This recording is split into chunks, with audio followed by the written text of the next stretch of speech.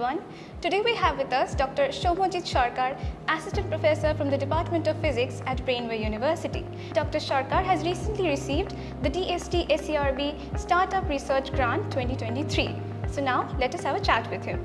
Hello sir, it's a pleasure to have you. Oh, sure.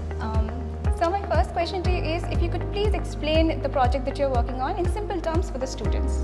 Yeah, sure. So actually what this project is all about is about few layers of atomically thin materials. Now when I say atomically thin, what does that mean? So it is thinner, let's say 80,000, 1/80,000 times thinner than a human hair. So already human hair is like, pretty thin, right?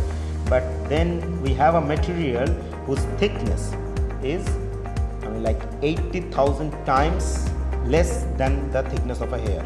But it can have its own width and breadth, but it doesn't have any as such height or in the thickness. Now why such materials are important? Now people, like physicists and other scientists, they have been trying since last 20 years or so to prepare such a material which they believed, and still that time people believed that it exists, but there was no realization. Realization means experimental production. So around 2004, so first two British physicists, they came up with a single layer of carbon which is known as graphene, which is a wonderful material. Now why this is a wonderful material? Because again this is a very thin, thinner than the human hair, but extremely strong. How strong? 2 to 4 full grown elephant can stand on it, still it will not tear. So as thin, hard is it. It has very high conductivity. Now when I say conductivity, that means its electricity can flow through it seamlessly without much friction and other disturbance. And moreover, it's transparent.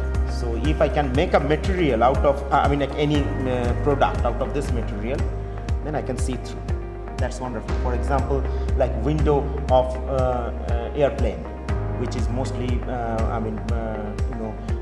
made up of titanium oxide, which is a different material, but we can also use this graphene. So around this 2004, tremendous research started in this field. And it started not only from the experimental point of view, but as well as from the theoretical point of view. That is to understand the properties from different perspective and all that. Okay. So, sir, how do you think your research findings will help or contribute in the advancement of technologies like data storage or electronics devices you mentioned? Sure. So let's say, my primary objective of this study is mostly theoretical point of view, which is fundamental type, like to know why a particular layer interacts in particular way, or rather why it doesn't interact in an anticipated way. However, as you said, it's very true that if research remains within the wall of a lab, that is not of use of humankind. So we must bring it to the industry, so that in everyday life we can use some gadget or some application. Right. And any advice you may have for the students who are aspiring to pursue research, or how do you see the future of research evolving in this particular area? Of course, first of all, R&D, what we call as research and development, that has a tremendous chance because the new technology they are coming, so there will be many futuristic application.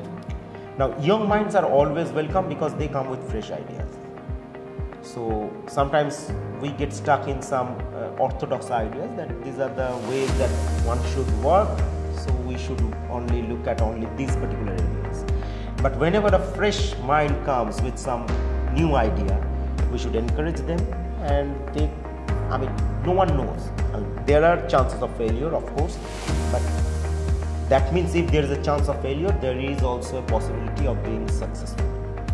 And so we should not ignore that part.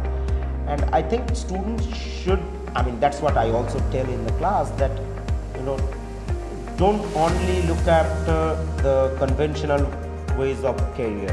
They are important, we should follow them, But if you have some better idea, some idea that is not so orthodox or not falling in the line, so if you feel that you are an outlier among your friends, don't discourage yourself. We should churn out those ideas that may, or rather, I am very confident they will do well. Thank you very much, sir. Thank you for your time.